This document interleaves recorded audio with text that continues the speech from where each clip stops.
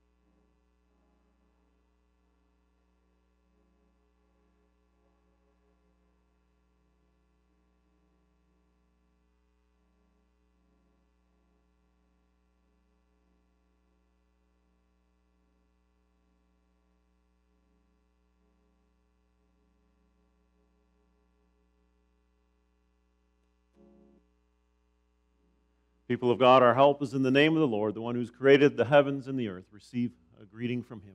Grace to you and peace from God our Father and from our Lord Jesus Christ through the indwelling presence of the Holy Spirit. Amen. We sing, immortal, invisible, God only wise.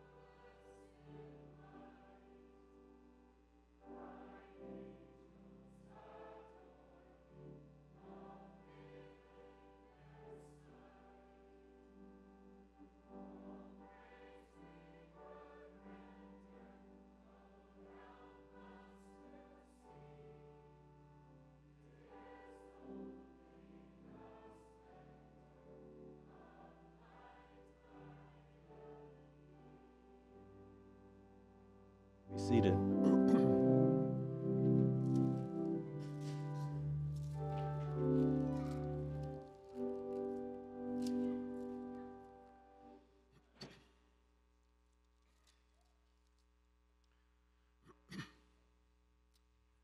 We've been discussing the Lord's Prayer. We've been talking about how it is good, it is right for us to come before God's throne, even though we are unworthy to do so. Our Lord Jesus taught us to pray, and encourages us to pray, and God expects us to pray as His children. We hear these words from James calling us into a time of prayer. Is any one of you in trouble? He should pray. Is anyone happy? Let him sing songs of praise. Is any one of you sick? He should call the elders of the church to pray over him and anoint him with oil in the name of the Lord. And the prayer offered in faith will make the sick person well. The Lord will raise him up. If he has sinned, he will be forgiven. Therefore, confess your sins to each other and pray for each other so that you may be healed. The prayer of a righteous person is powerful and effective. Elijah was a man just like us. He prayed earnestly that it would not rain, and it did not rain on the land for 3.5 years. Again he prayed, and the heavens gave rain, and the earth produced its crops. My brothers and sisters, if one of you should wander from the truth, and someone should bring him back, remember this. Whoever turns a sinner from the error of his way will save him from death and cover over a multitude of sins. The miracle, the wonder of prayer. We pray for things. We pray for healing. God doesn't always grant what we ask for, but He always gives us what we need. And so we come before God as His children, dependent on Him, trusting in Him that God answers our prayers in His time according to His will, and according to what we need and what He knows we need. So let's come before God in prayer, bring the petitions that are on our hearts before Him in silence, and He knows what we need, and He will answer our prayers. And so let's bow our heads and come before God. Let's pray. Almighty God, we thank You that we could sing praises to Your name again as we gather here in worship, this time that we take out of our busy lives to rest in You and Your goodness, to reflect on Your faithfulness, Your love. We gather in Your grace and in Your mercy because we are broken sinners who don't deserve to come before Your throne, the throne of the only true and righteous God of creation. And yet You invite us to come before You as Your children. You come before us because You love us. And so we obediently will do that now, and we do that throughout our week, Lord. We come before Your throne because our lives depend on You. You have numbered our days. You know exactly how long each of us will spend on this earth. We need to remember, Lord, that our days are numbered. We need to remember that You put us on this earth to live for You. And so help us, Lord, to do that. Sometimes it's hard to live for You. The temptations of this world, the sights and sounds, they lure us away from You. We confess that we are sinners, that we give in to temptation, that our focus is too earthly. Yes, we need to focus on what we need to do here in our lives day to day, but we often resort to living as though this life is all we have. We try to make it our best life now, and that would be wrong to do because that takes away that eternal focus that You want each of Your children to have, because in Christ, through faith in Him, we have eternity in the new creation before us. So always give us a right and true perspective on who we are in Christ and who we are as Your children. Sometimes, Lord, ill health draws our attention away from Your goodness and Your faithfulness. We wonder, why am I sick? Or why is my loved one not getting better? We need to rest in You, and we ask, Lord, that for those who are going through a difficult time of illness, of ill health, Lord, a failing body, that You would be near them in a special way. We think of Wanda. Today is her birthday, Lord, and she finds herself in the care beds in McLeod, and from our perspective, Lord, she is weakening, and we don't know how long You will keep her here, but it looks like she is coming closer to the end, the near end of her life, Lord, and she is ready for that. We thank You for her testament of faith in the Lord Jesus. We pray that You be near her, Gary, as they go through this difficult time, as they walk through this valley of the shadow of death. Be near them, we pray. We think of others who are dealing with illnesses and diseases. We think of James and Bernice as they've had a difficult period of dealing with health concerns. We ask that You be near them. We pray, Lord, that You would remind them of Your goodness and Your faithfulness. Lord, we think of others who've had surgeries to deal with cancer, or other people who are having other treatments, Lord, to deal with diseases. And we pray that those treatments may be effective. We think of Mike Grisnick and others, Lord. Be near them in a special way as they may be tempted to lose hope. Let them find that their eternal hope rests in You, Lord God, and in Jesus Christ, and in faith in Him. We thank You, Lord, when prognosis turns out well, and we thank You for Audrey, that she was given a good report that the cancer did not spread, that they were able to catch it in time. Thank You for that, Lord. We ask that You continue to be near her and Bruno as she recovers and deals with the after effects of that surgery to remove the cancer. Be near her, Lord, and be with others as they deal with aging bodies, joints that don't work like they used to, the aches and pains that seem to be there more often than not. As our bodies show us that they break down, Lord, we know we are fragile, but we rest in You. We thank You, Lord, for new life. We rejoice with Fred and Deb and Joe as a grandson was born to them. We rejoice with Jeremy and Carly that Asher Ian John Lozeman has been brought into this world, and we pray, Lord, that we thank you for a good birth, cesarean. We pray for recovery for Carly, and we ask, Lord, that you be near this young family. Be with all our families, Lord, especially our youngest families with newborns and children who are in elementary school, that age, Lord. There's so much that they learn, but they also pick up so much that is wrong in this world. And we pray for the parents of young children that you would make them diligent and watchful because of the ways of this world that are under Satan's control infect even our youngest children. We pray for our children and youth, Lord, that you be near them. Guide them as some have started school, and others will start next week. We ask that you protect them as they learn, that they would learn what is true and what is false, that they would cling to what is true. They would turn to you, Lord Jesus, at their age and look to you as their Savior. We pray, Lord, for women who are pregnant in our midst, in our congregation, in our family. We ask, Lord, that those pregnancies will progress well and without incident, that you would bring forth new children into this world, and that in due time we can rejoice with these couples in the birth of their children. Lord, we pray for your protection as the harvest continues. Thank you, Lord, for rain that fell this past week, a good amount of rain that will help some crops like hay, but reduce the fire risk, Lord, and we thank you for that. For others, it was perhaps rain not needed, but we look to you, Lord, and you give us, as we just sang, you give us what we need, the clouds and the rain, when you determine that it's good to do so. We pray, Lord, that as the season continues, you will protect us on the roads and in the fields. Watch over us, we pray. We ask, Lord, that in all that we do, we would live for your honor and for your glory.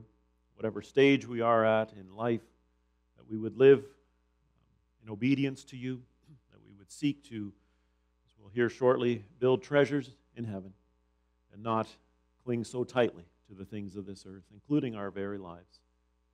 And so, Lord, we look to your providential care, your hand of blessing as we go forth in the week that lies ahead. We pray this all in Jesus' name. Amen. Let's confess our Christian faith through the words of the Heidelberg Catechism, Q&A 27. I'll read the question, and together we can read the answer. What do you understand by the providence of God?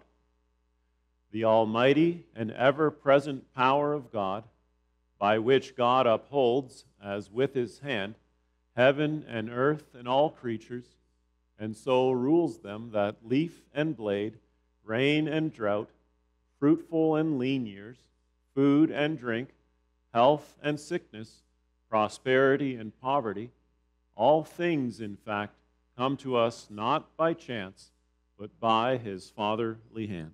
And that'll be the theme, God's providence, this week and next week as we journey through the Lord's Sermon on the Mount. Let's stand together and sing Nearer, Still Nearer, song of confession, song of assurance that God is with us and we journey with him. So let's stand together and sing.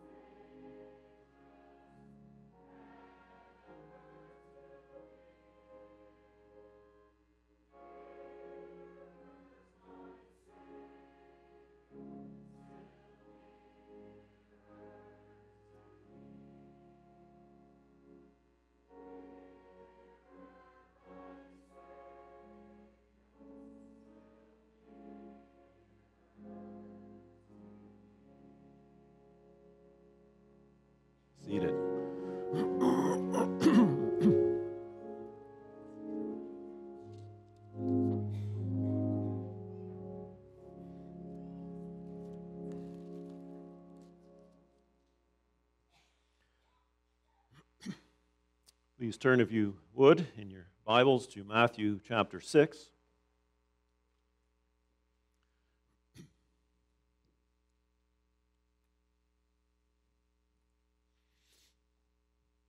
Matthew 6, we're going to read verses 19 through 24.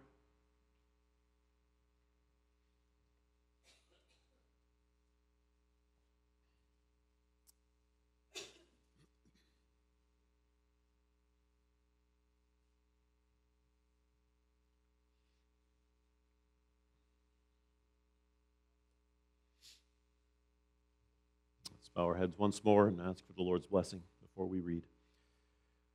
Gracious God, we turn to your word, words that are ancient yet true, words that will forever be true for your people. You call us to follow your words, and we turn to the words of Jesus Christ. He speaks about a topic that affects each and every one of us every day of our lives because we live here on this earth. It's a topic we perhaps don't want to think about, but our Lord makes us think about it because we are studying His Word to us. So, Lord, as we study Christ's words and we consider your message to us, may our hearts be open to receive that message. And let it work in us, Holy Spirit, so that we would be transformed, so that we would be the kingdom citizens that Jesus Christ, our King, desires and demands of us.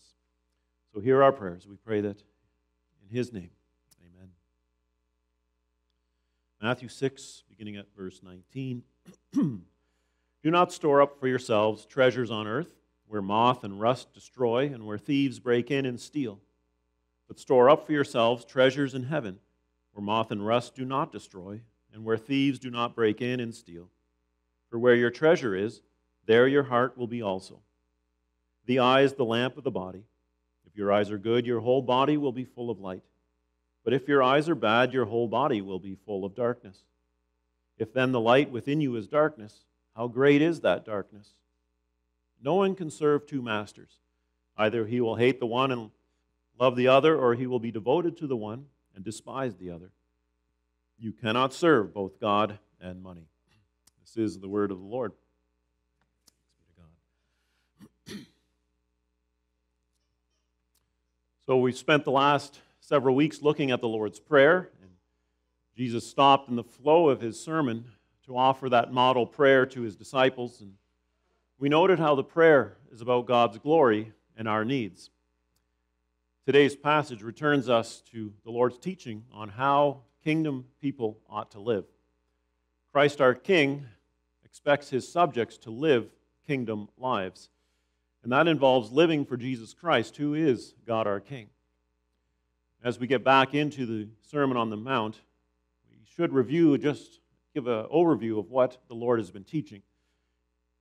The sermon starts with what we call the Beatitudes. The blessed are sayings describe the heart attitudes that kingdom people must have. And to live out these Beatitudes, believers in Jesus Christ, they must have their hearts set on Jesus Christ. Then Jesus tells his followers that he says, you are salt and light, and being salt and light speaks to our purpose. Why did God save people and make them his kingdom community? For one, to be a preserving influence on a decaying humanity, and also to bring the light of Jesus Christ to a world that is lost in darkness, the darkness of sin and evil. To be salt and light to a dying and lost world means having a heart that cares for others. We care for others by bringing Jesus Christ to the world. That too is a matter of the heart. To care is to love. To share Jesus Christ is to love from the heart. Jesus then speaks of God's law. He says he fulfills all of God's law, and he did that by being perfectly obedient, by paying for sin. Jesus fulfilled God's law in full by being the fulfillment of God's redemption plan. And as his followers, we are to live into Jesus Christ, the great law fulfiller. Now, we can't keep the law perfectly, but Jesus has done that for us. And we, in turn, then, must seek to follow him and follow his example. Keeping God's law by following Jesus Christ, that too is a matter of the heart. But outward law-keeping, it means nothing if our heart is not in it. If the heart does not have God's glory as the goal, then our actions are meaningless at best, I should say. And at worst, our lives are then self-glorifying if our hearts are not set on God and His glory. If our hearts do not belong to Jesus Christ our King, we will live for ourselves. If our hearts do not focus on Christ, we will end up serving the kingdom of darkness. In chapter 6, Jesus speaks of the spiritual disciplines, giving, praying, fasting. And we saw, when we looked at those words, those passages, that those spiritual disciplines are to be done for God's glory as well. We are not to act spiritually for the praise of people. We act spiritually in private and in secret to grow closer to God. And by growing closer to God, we will be the kingdom citizens He demands that we be. And only by growing closer to God can we be perfect like our Father in heaven is perfect, as Jesus commands. So what does it mean to be perfect like God? What does it look like for a human being to be God-like? Well, God gave us an example. The example is Himself, the Lord Jesus Christ. To be like God and perfect like Him means to live like Jesus. And that requires, again, having the heart of Jesus. And Jesus' heart was set fully upon glorifying God the Father. Our Lord's heart was set on serving God in His role as Messiah and Savior. That brings us now to the next portion, the next section in our Lord's sermon. Today's passage is all about what or who our hearts belong to. What have we set our heart's desires upon? Earthly things or heavenly things? And by heavenly things, that means God Himself. We are to set our hearts on God and His purposes, His will, not on earthly things.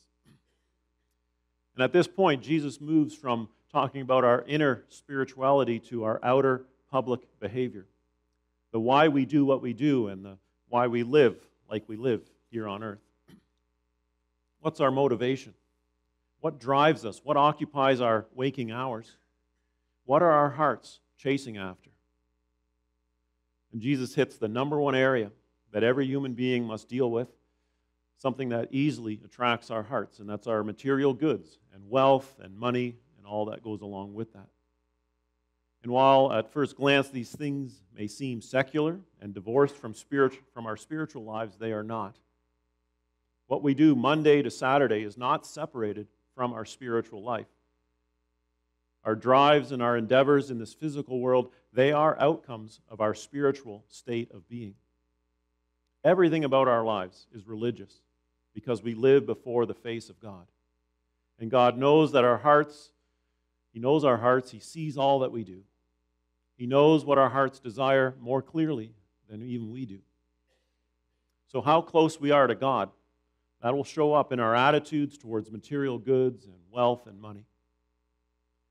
Now this shift from spiritual disciplines in verses 1 through 18 to physical worldly life in verses 19 through 34, it seems very abrupt. But Jesus sees both areas as critically important for His followers and for kingdom citizens, as His followers are called to be. Jesus knows how enticing, how consuming the material world is. He knows that sinful human desires to crave stuff and to crave the tool that gets us more stuff, which is money. Jesus knows worldly ambition and materialism, that these are huge temptations for each and every one of us. He exposes these temptations all throughout His ministry. Jesus talks about money and things related to money more than any other topic. So money and wealth, they are not neutral. Economics is not neutral. All the systems that structure our human society and life, they are subject to satanic manipulation. And because Satan corrupts all systems, and especially the financial systems that we are part of, that we use, we're all at risk. Material goods, wealth, money, these things have the power to enslave our hearts. They easily become idols that we worship. And any idol that we worship, knowingly or unknowingly, it replaces God in our lives. So again, what Jesus is getting at here is, what are our hearts desiring? In what are we putting our faith, our trust, our hope? Jesus knows that we are easily entrapped by materialism. Knowing this about us and knowing this about the human life, Jesus says, don't store up for yourselves treasures on earth. And then he follows that warning up with a reason. He says, for worldly, earthly treasures, they are easily destroyed. They're easily taken from us. Earthly things, especially our treasures, they are transient, they are fleeting. We can spend a lifetime gathering and accumulating stuff only to lose it all. We can spend our days chasing dollars and wealth, and in the end, we have nothing to show for it. Why is that? Because the hard reality of life is that we will all die if our Lord does not return. And when we die, we take nothing with us. We leave every earthly treasure behind. Jesus talks about thieves coming in to steal what we gather and accumulate. Well, the ultimate thief is death. Death takes away our stuff, but it also takes away our earthly vessel, our body. Jesus offers the antidote to materialism, to chasing after earthly treasures. He says, store up for yourselves treasures in heaven, where moth and rust do not destroy, and thieves do not break in and steal. Treasures in heaven, they are safe and secure and incorruptible. Treasures in heaven are the eternal rewards that our King will give us one day. Jesus calls his followers to have a heavenly, eternal perspective as they journey through life here on this physical earth. As he says in verse 21, where your treasure is, there your heart will also be. Heavenly treasures are kept in the place where God resides. Heaven is all about God. And so our hearts, as Jesus has taught repeatedly, they must be set upon the Lord God. To store up treasures in heaven is to live life dealing in a different kind of currency. Storing up treasures in heaven is about making transactions in God's currency, and God's currency is love. And that's why Jesus, later in his ministry, sums up the whole law as saying, love the Lord your God with all your heart, soul, mind, and strength, and love your neighbor as yourself. Instead of focusing on building earthly bank accounts and amassing wealth, we are to focus on spiritual, heavenly bank accounts, as it were. And those heavenly accounts hold and disperse and multiply love, God's love. To fill our heavenly accounts with love, we use the material stuff around us, to be sure. And in this passage, Jesus is not advocating that all Christians must live in poverty. He's not saying that owning things is bad. He's not saying being wealthy is a sin. He's also not advocating that Christians give everything away and go live like a hermit. What he's getting at is this: do we control and master our material wealth, or does our material wealth control and master us? Do we use our earthly lives and all the stuff that's at our disposal for our gain and glory? Or are we using our lives and abilities to create wealth ultimately for God and for his glory? In verse 24, Jesus states it point blank. There's zero room for uncertainty here. He says we can't serve two masters. We often try. He says either we will hate one and love the other, or we will be devoted to one and despise the other. Life is all about what we love and what our hearts desire. Do we believe Jesus when he says we cannot serve both God and money? He tells us the truth, so we need to believe him. So who is our master? God in Christ Jesus, or the material goods and wealth that the world chases after? Who is our master? Our Lord. We all serve something or someone. And Jesus Christ, if our faith is in him, is calling us as his followers to check our hearts and to answer that question, as hard as that may be. Who or what has your heart? Or make it personal. Who or what has my heart? Jesus wants our hearts. fact, Jesus demands our hearts as his people. Thankfully, the Bible helps us to know and to understand how to build treasures in heaven. God has preserved the stories and the accounts of the early church to guide us. One example comes from the churches in Philippi, Macedonia. In 2 Corinthians 8, Paul talks about the churches there. It's a fairly lengthy quote or passage, but listen to what he says. "And now, brothers, we want you to know about the grace that God has given the Macedonian churches. Out of the most severe trial, their overflowing joy and their extreme poverty welled up in rich generosity. For I testify that they gave as much as they were able, even beyond their ability. Entirely on their own, they urgently pleaded with us for the privilege of sharing in this service to the saints. And they did not do as we expected, but they gave themselves first to the Lord and then to us in keeping with God's will." The Macedonian Christians were poor, and yet their desire was to help in the mission. And what mission was that? That was the gospel of salvation in Jesus Christ mission, spreading the good news of Jesus. And so these poor Christians, they collected what money they could, and they gave to the mission. They spent earthly money to spread the spiritual currency of God's love. This example shows us how the earthly aspects of life, like money and wealth cannot be divorced from the spiritual aspect of our living. In 1 Corinthians 3, 12 through 15, Paul again makes this connection between the kingdom of God living and living here in a material world. Again, this is a longer passage, but hear how he connects wealth, earthly wealth, with the gospel and with treasures that are eternal. He says, "By the grace God has given me, I laid a foundation as an expert builder, and someone else is building on it. But each one should be careful how he builds. For no one can lay any foundation other than the one already laid, which is Jesus Christ. If any man builds on this foundation, using gold, silver, costly stones, wood, hay, or straw, earthly wealth, his work will be shown for what it is, because the day will bring it to light. It will be revealed with fire, and the fire will test the quality of each man's work. If what he has built survives, he will receive his reward. If it is burned up, he will suffer loss. He himself will be saved, but only as one escaping through the flames." The mission of Christians, all Christians, is to build on the eternal gospel of Jesus Christ foundation. And we do that by using our earthly, material goods and wealth that God gives us to build on that spiritual foundation, the gospel of good news of salvation in Jesus. And we are to build with the proper heart intentions, the proper motivations. As Paul warns the Corinthians, God will test our work. He will reveal the condition of our hearts.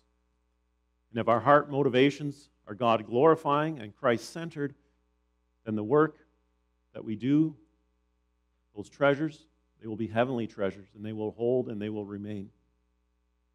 But if our heart motivations are selfish and self-glorifying, then those treasures will be destroyed because they are earthly treasures. Anything we do not out of love for God and neighbor, that is worthless deeds that God rejects. And so we are to use our material goods and our very lives for spiritual ends, for spiritual goals. That's how we build and store treasures in heaven. Jesus also demonstrates this in the parable of the sheep and goats. The parable shows how the currency of Christians is to be God's love. In that parable, Jesus warns that on Judgment Day, the King will come and he will assess every person's life. He will separate the sheep from the goats. And to the sheep on his right, he will say, "Come, you who are blessed by my Father, take your inheritance, the treasures stored in heaven, which include the kingdom prepared for you since the creation of the world. For I was hungry, and you gave me something to eat. I was thirsty, and you gave me something to drink. I was a stranger, and you invited me in. I needed clothes, and you clothed me. I was sick, and you looked after me. I was in prison, and you came to visit me. Whatever you did for the least of my brothers and sisters, you did for me." By caring for others, Christians spend the currency of God's love, and in doing so, they store treasures in heaven. To the goats, Jesus has a stern warning and judgment and rejection. The goats are those who did not trade and transact in God's currency of love. They used their wealth, their money on themselves and only for their enjoyment, for their glory. They built no heavenly treasure. Their hearts were not set on God and not living on like and loving like Jesus. Their hearts were hard to all but people but themselves. The fruit of their labors went to themselves. In verses 22 and 23, we find Jesus talking about eyes being good or bad. That has to do with spiritual vision. Spiritual wellness is affected by what our hearts desire. A desire for earthly treasure, by which we pamper ourselves, it dulls our spiritual vision. When earthly goods block our hearts from seeking God and His ways, we go blind spiritually. And that spiritual blindness might ultimately lead to death. Money, wealth, those things are not evil. The Bible tells us that. But as Paul tells Timothy, it's the love of money that is a root of all kinds of evil. We can't love wealth and love God at the same time, Jesus teaches. If we serve money, it's our Lord, it's our master.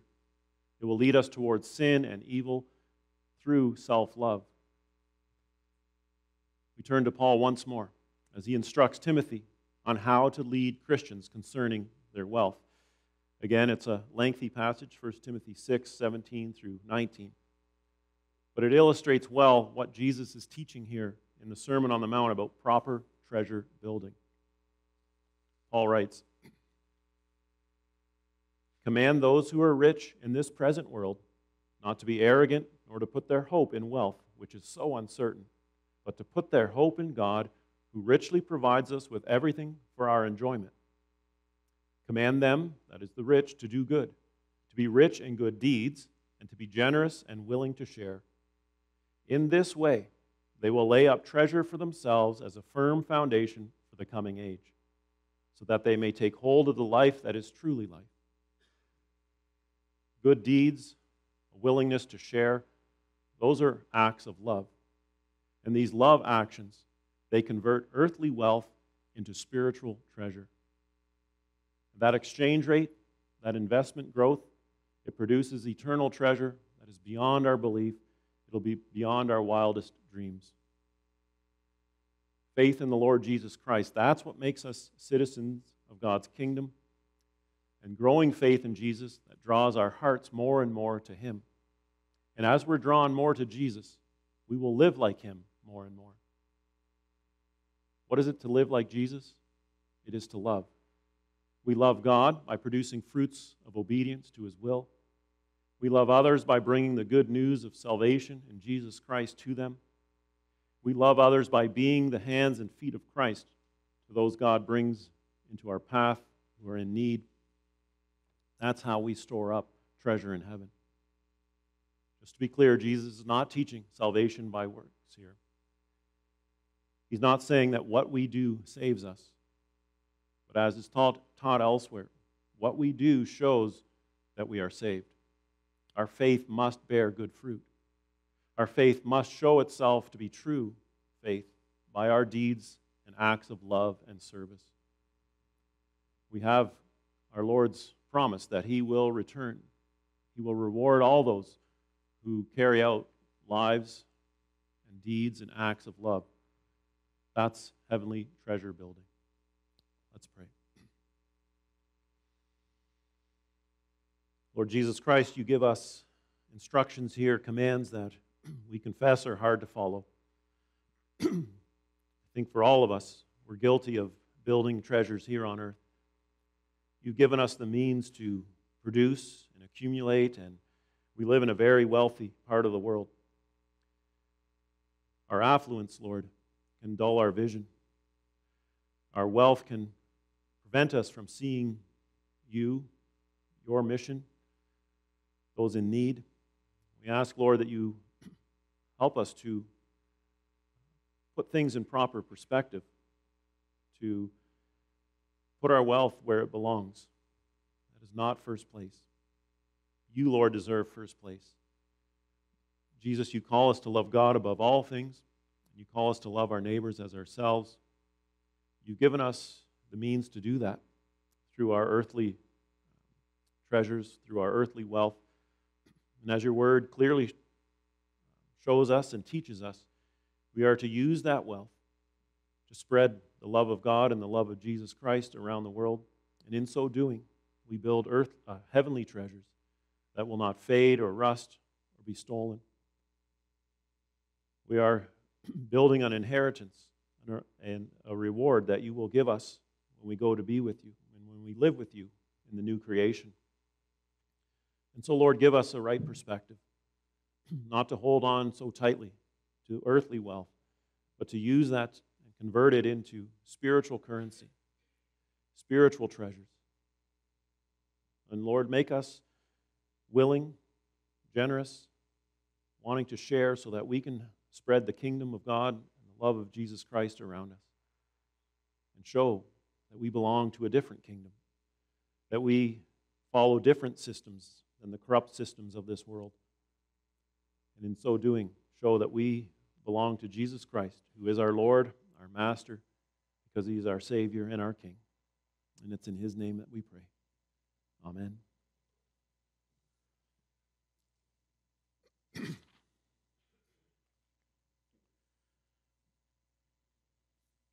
Song of response, Cast Down, O God, the Idols, and we'll stand together when the music plays and sing.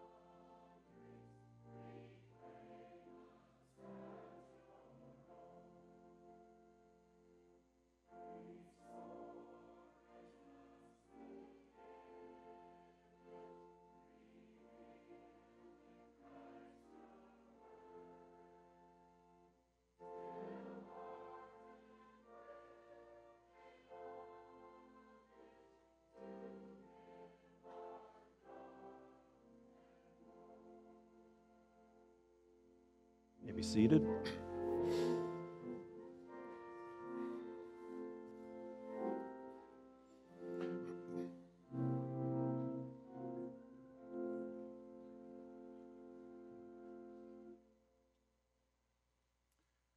In a moment, the deacons will come around and collect an offering for Calvin University. For those who don't know, Calvin University is the Christian Reformed Church's owned and sanctioned university. So that's what the money will go towards. If you're a guest, you're welcome to give to that ministry, that work there. And while the offering is being collected, we'll remain seated and we'll sing, "Oh, for a Closer Walk with Thee."